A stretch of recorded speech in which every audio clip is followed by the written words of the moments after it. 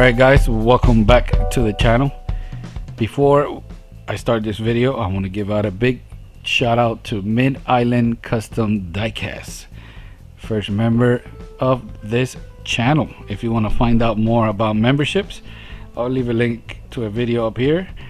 That video, you will learn all the perks about being a member. So if you like the content of this channel, please consider joining. And one of the perks is you're gonna watch videos before everybody else. So Mid-Island Custom already watched this video, hopefully before anybody else. Now I also want to give a big thanks to CIPSAcars.com. that is the webpage where Ted Gray has most of the information about the CIPSA cars. CIPSA cars are cars that were made, Hot Wheels cars that were made in Mexico. He sells this book. It has all the information on the webpage plus a lot more. So if you want to learn more about the Mexican Hot Wheels, that is the CIPSA versions, which are the first. After CIPSA, there was another company that took over. Please check out the page. Alright, so according to the information, there are less than 1,000 known models that were made in Mexico, and only one, this one belongs to Ted, and only one of them is still in the blister. There is another one which I don't remember the name right now, but you're gonna find it. Let me see if I can find it real quick.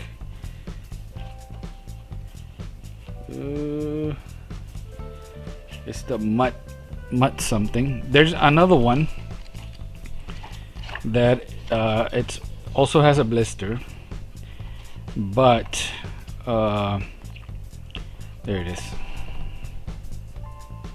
This is Odd Job, that's what it's called. Right now it's in Mexico, but this one, I believe the story is somebody bought it on eBay on like 40 years ago and took it to Germany, a soldier, and he opened it so the bubble is open. He could take the car in and out, and then he later on he sold it on eBay, and a guy from Mexico bought it. Now, there's tons of information here about the models that are known that were made by CIPSA. So the way I understand it is, Hot Wheels in the early 70s, they wanted to sell Hot Wheels in Mexico, but I guess there was something going on with the laws that Hot Wheels cannot ship the cars all put together directly to Mexico. So they hired this company, the CIPSA, which was a plastic company, and if I understood correctly, they got the base or the chassis, however you want to call it, and the body. They did not get any of the interiors, the roof, the windshields. They had to make everything. Now they are not marked underneath like they were made in Mexico, so you're gonna have to do your homework as to be able to identify them. One of the things that makes them stand out is the paint job.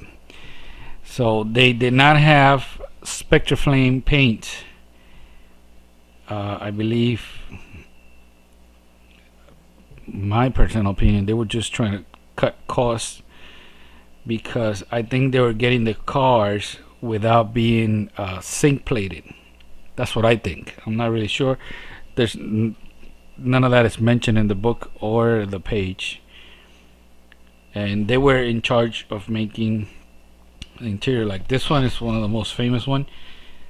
the classic Accord.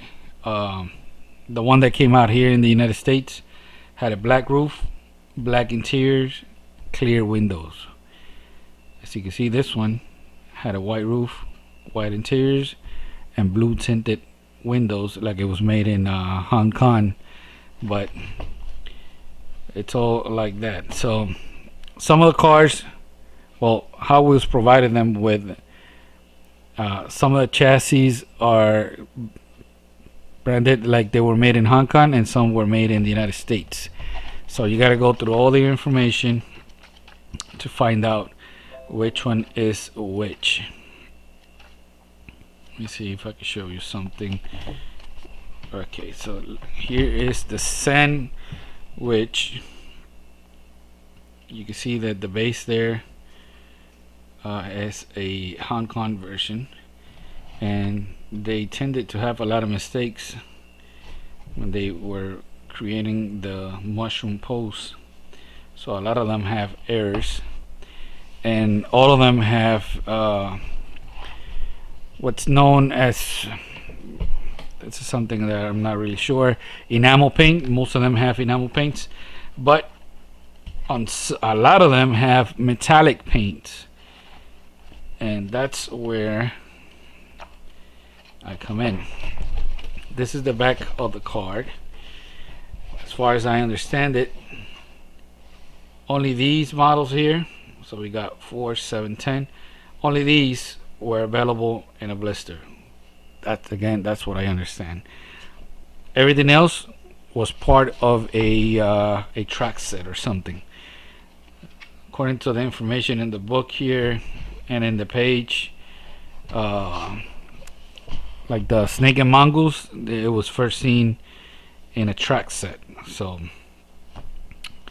and another data important here, it says, where it says this line right here, auténtico acabado automotriz. So that means authentic finish, basically trying to say authentic car paint. So that's what I'm thinking they use, because a lot of cars had metallic paint, so they probably went to like a GM or Ford and something that was made with metallic paint back then. And that's how I started to work on these customs.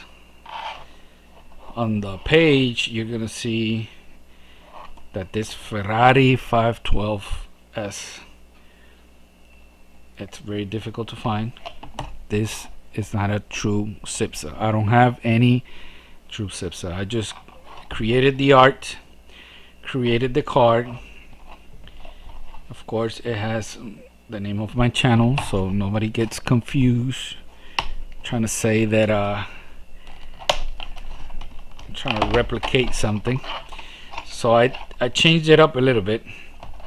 The art, you can see it's a big blister, but the art is the art that Hot Wheels used in the 1973 blister that they had. 1973 was the first year Hot Wheels did the smaller blister like the ones we have today. So I guess they had the old template for the old card, but the new picture for the new card. As you can see, I changed it up back here a little bit. I left all the original things up here, but then I added all the models that are known to be CIPSA.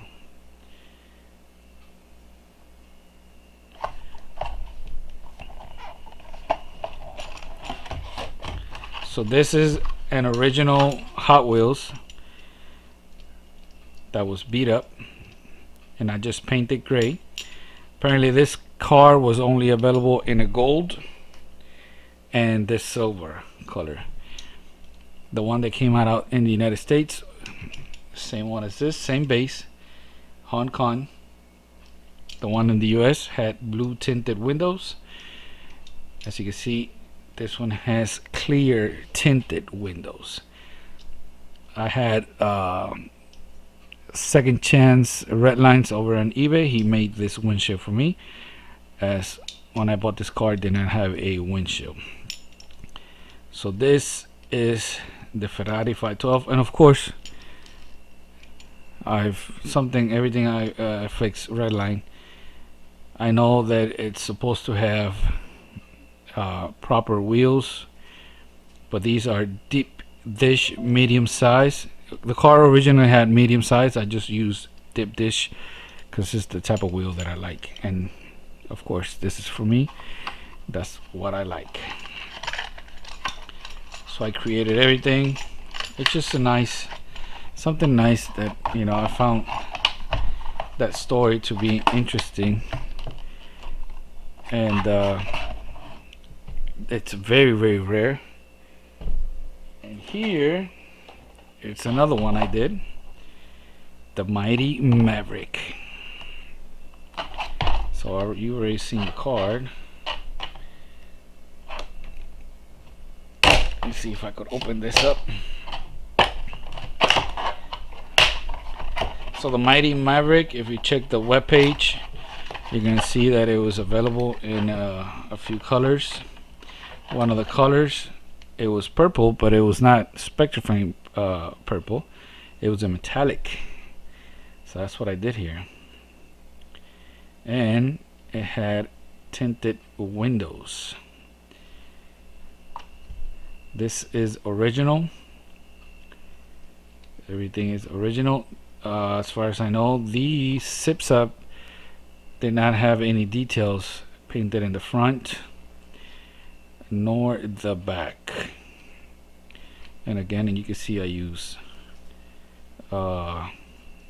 deep dish wheels. Now, as far as the page goes, the Mighty Maverick was only found, or has only been found, with a US base. So I do have a US base, but I want to restore that one, and I had two Hong Kong. So this is a Hong Kong made car, but just, you know, part of the video, wanted to show you one of the models that I like.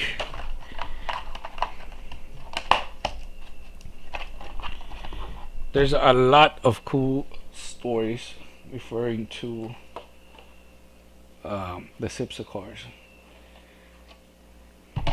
Here's another one, and this is one of the first ones that really caught the eyes of everybody, because according to the page, at the beginning, a lot of people were saying that the cars were fake because they had different paint jobs, but when they found one of these, it was not going back, because you can see that, for one, they have metallic paint, and they also have the CIPSA logo where the Mattel logo is supposed to go, and it says Los Auténticos up here in the top. It took me over a month to do all this, create the art, create the water slide, create the cards. There is a lot of work here,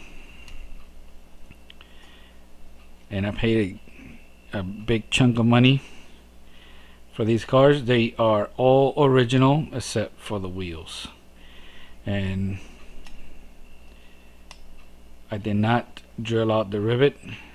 I took them apart here on the hinge, then I put them together. I did a video on how to remove the windshield. It's here in my channel if you want to check it out. Oh, I also did my the channel initials here in the back, just so nobody gets confused and thinks that this is a original.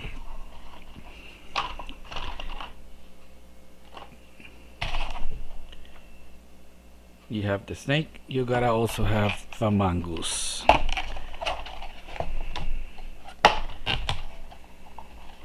This one is special because let me show you.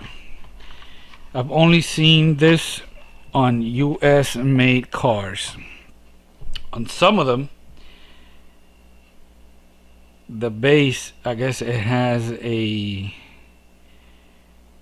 like more copper in the mixture of the metal. When I bought this one, the base was completely black. It was stained black.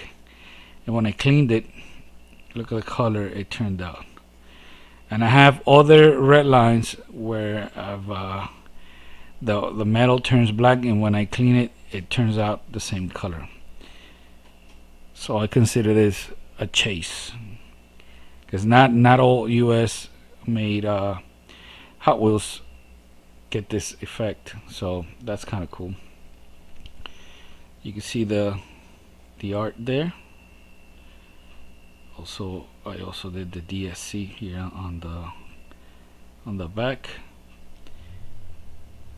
Detail on the book, it doesn't mention this one having the details in the back, but might as well add it. I didn't add the turn signal, but it is what it is. All original inside.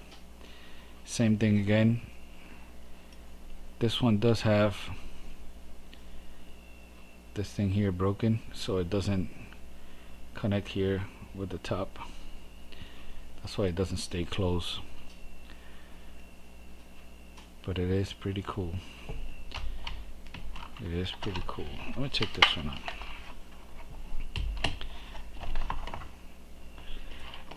I'll put it over here.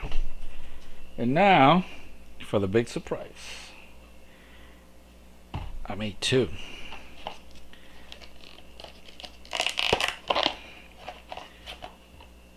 I wanted to get the same bubble for all the cars, and the ones I was able to find, these cars fit, but they're too tall.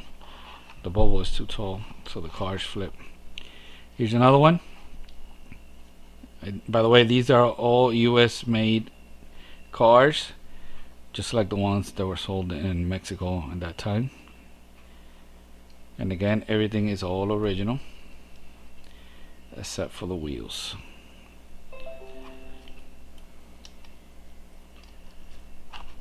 It's the hardest thing was to maintain them separate, because I didn't want to mix anything. The windshields, everything went back to the same car that was put together back in those days.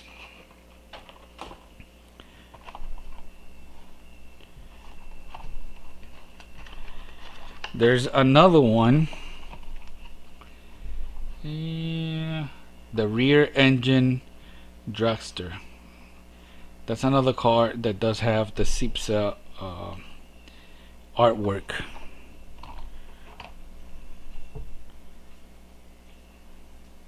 Now you're probably thinking, why did he do the same colors? And again, all original inside. The reason I did the same colors is because this one it's not broken, as you can see. Let me change up the light here a little bit. There you go. Because I'm gonna put these two on eBay. I'm not gonna seal the car so you could take them out. I will protect the car, and they will come with the plastic protector. So the link is gonna be down below. Maybe I could regain some of the funds and maybe do some more. So this is the way I'm gonna do it. Between the 4 cars and everything I had to buy to be able to do this, I have about $50 on each car. So the bidding is gonna start at $50 on eBay. So check down below for the link. and of course they're gonna be in separate listings.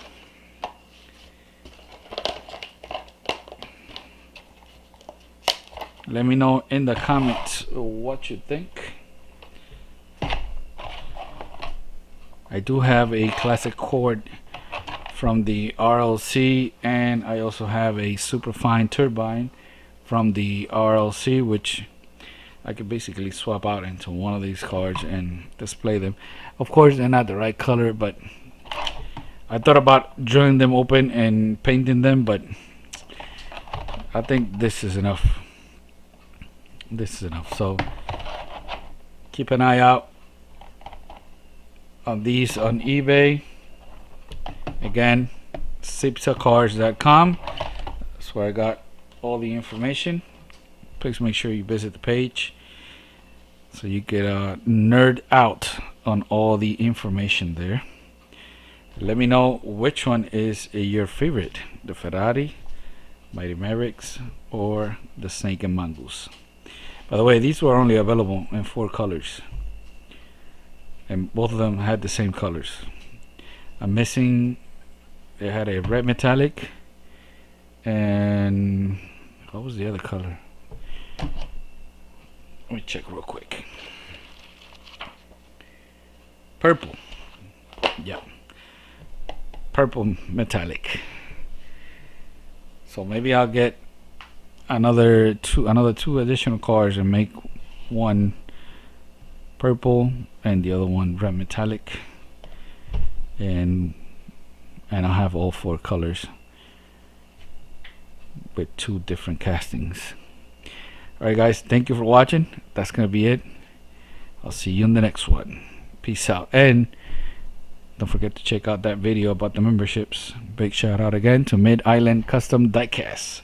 Thank you for joining. Peace out.